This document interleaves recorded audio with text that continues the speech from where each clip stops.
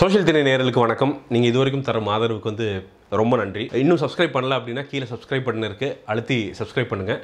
உங்களுடைய சப்ஸ்கிரிப்ஷன் இன்னும் மென்மேலும் பல வீடியோக்களை உங்களுக்கு வழங்குறதுக்கு பேருதவியாக இருக்குங்க. இன்றைக்கி டாபிக் அதாவது என்னென்னா, ஹிமாலயாஸில் ஒரு பெரிய நிலநடுக்கம் காத்திருக்கு அப்படின்ட்டு இன்றைக்கி சயின்டிஸ்ட் ப்ரெடிக்ட் பண்ணியிருக்காங்க. இது கிட்டத்தட்ட ஒரு 3 வருஷமாக தொடர்ந்து சொல்லிக்கிட்டே இருக்காங்க. உங்களுக்கு ஞாபகம் இருக்கும், 8+ ரிக்டர் ஸ்கேலில் நேபாளில் ஒரு நிலநடுக்கம் பல ஆயிரம் பேர் இறந்தது ஞாபகம் இருக்கும். உங்களுக்கு அந்த வீடியோ கூட பார்த்தீங்கன்னா நேபாள் காட்மண்டுவில் எல்லாம் இடிஞ்சு விழுகிறதெல்லாம் ஞாபகம் இருக்கும். இதெல்லாம் நடக்கிறதுக்கு, இதெல்லாம் எக்ஸ்பிளைன் பண்ணுறதுக்கு முன்னாடி நிலநடுக்கம்னா என்ன, அது எப்படி காசு ஆகுது அப்படிங்கிறது நீங்கள் தெரிஞ்சுக்கணும். உலகமே பார்த்தீங்கன்னா இந்த கான்டினென்ட்ஸ் இது எல்லாமே டெக்டானிக் பிளேட்ஸ் அப்படின்னு சொல்லுவாங்க. இதனால் ஆனது பழைய வேர்ல்டு மேப், அதாவது பல மில்லியன் வருஷத்துக்கு முன்னாடி அப்படின்னு பார்த்தீங்கன்னா பூமியோட மாஸ் எல்லாம் சேர்ந்து இருக்கும். அதாவது அமெரிக்கா, ஆப்பிரிக்கா, இந்தியா எல்லாமே ஒட்டி இருக்கிற மாதிரி இருக்கும். அதுக்கப்புறம் என்ன ஆகுனா, இந்த டெக்டானிக் பிளேட்ஸ் எல்லாம் ஷிஃப்ட் ஆகி ஒவ்வொரு இடத்துக்கு போயிட்டு அப்படி நின்றுருக்குது. சயின்டிஸ்ட் என்ன ப்ரெடிக்ட் பண்றாங்கன்னா, இன்னும் பல மில்லியன் வருடங்களுக்கு தாண்டி பார்த்தீங்கன்னா இந்த டெக்டானிக் பிளேட்ஸ் இதெல்லாம் திருப்பி ஒரு மேசிவ் கான்டினென்ட் மாதிரி உருவாகி,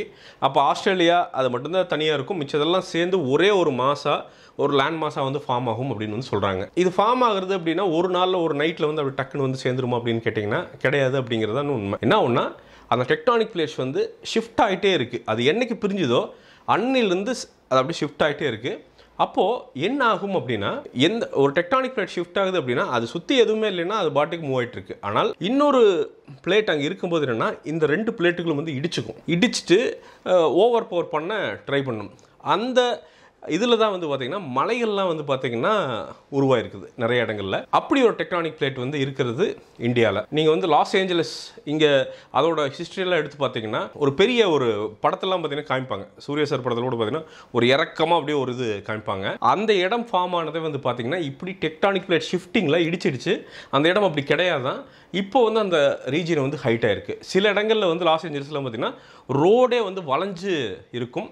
அது ஏன்னா ஃபால்ட் லைன் அப்படின்னு சொல்லுவாங்க. அதாவது அந்த 2 டெக்டானிக் பிளேட் இடிக்குதுல்ல, அந்த இடிக்கிற இடத்துக்கு பேர் தான் ஃபால்ட் லைன் அப்படின்னு சொல்லுவாங்க.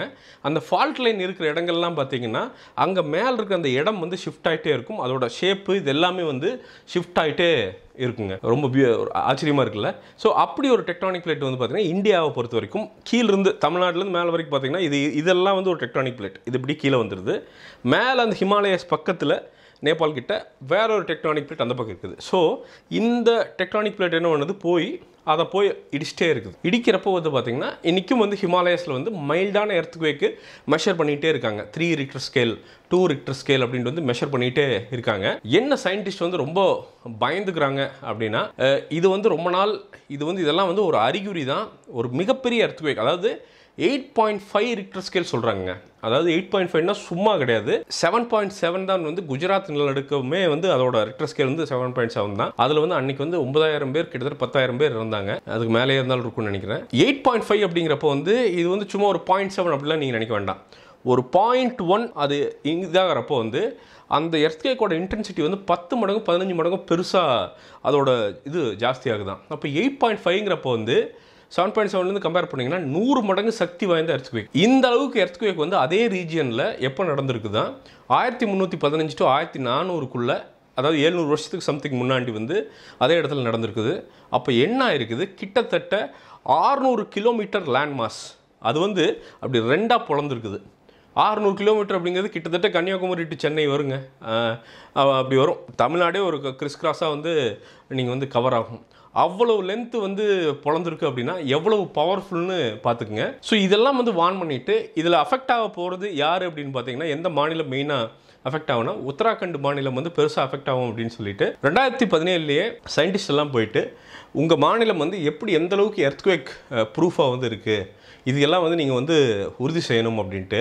நம்ம கவர்மெண்ட் என்ன பொறுத்த பிரச்சனை என்னென்னா, வீடே கிடையாது ஒவ்வொருத்தனுக்கு. வீடு கட்டுறதே பெரிய விஷயம். இதில் எங்கே எர்த்குவேக் ப்ரூஃப் அப்படிங்கிற அந்த மைண்ட் செட்டில் தான் நம்மளுடைய அரசாங்கங்கள் இருக்குது. இன்னைக்கு அவங்க சயின்டிஸ்ட் சொல்கிறது என்னென்னா, நாளைக்கே நடக்கலாம், இன்றைக்கி நைட்டு கூட அந்த நிலநடுக்கம் நடக்கலாம் அப்படின்னு சொல்கிறாங்க. கடவுள் புண்ணியத்தில் எதுவும் ஆகக்கூடாது. ஆனால் அப்படி ஒரு விஷயம் நடந்துச்சுன்னா, அந்த ரிக்டர் ஸ்கேலில் இன்னைக்கு எர்த்குவேக் நடந்ததுன்னா கண்டிப்பாக ஒரு வீடு கூட அங்கே தாங்காது அப்படிங்கிறதான் உண்மை. மேபி ஏதாவது கவர்மெண்ட் பில்டிங்க்கு வேணால் விவரமாக எர்த்குவேக் ப்ரூஃப் பண்ணியிருப்பாங்க. ரொம்ப ஒன்றுமெல்ல இல்லைங்க. எர்த்குவேக் ப்ரூஃப்ங்கிறது பார்த்தீங்கன்னா ஒரு ஸ்டேடியத்தில் காட்டுறாங்க. ஒரு சின்ன ஒரு வீடியோ பார்த்தேன். அந்த பீம் அப்படி போடும்போது ஒரு கிராஸ், அவ்வளோதான். அந்த கிராஸ் போடும்போது வந்து அது எர்த்குவேக் ப்ரூஃப் ஆயிடுது. ஜப்பான் மாதிரி நாடுகளில் வந்து எப்படி பண்ணுறாங்க அப்படின்னா அந்த எர்த்குவேக் ப்ரூஃப் வந்து அங்கெல்லாம் வந்து டெக்னாலஜியே வேறு மாதிரி இருக்குது. மொத்த பில்டிங்கையும் என்ன பண்ணுறாங்கன்னா தூக்கி அந்த பில்லர்ஸ் எல்லாம் இருக்குல்ல அதெல்லாம் வந்து கீழே இருக்க அந்த பேஸ்மெண்ட்டுக்கு வந்து நேராக இது பண்ணாமல் பேஸ்மெண்ட்டுக்கும் பில்டிங்கும் வந்து பார்த்திங்கன்னா நடுவில் ஒரு ரப்பர் மாதிரி ஒரு ஹார்ட் ரப்பர் போல் அந்த ரப்பரை வந்து எல்லா பீம்லேயும் வந்து வச்சிட்றாங்க. வச்சுட்டு நீங்கள் வந்து பார்த்திங்கன்னா எர்த்குவேக் வரும்போது அந்த கீழே ஆடும்போது அந்த பேஸ் ஆடும்போது அந்த ரப்பர் என்ன பண்ணுதுன்னா கவுண்டர் பேலன்ஸ் பண்ணிடுது.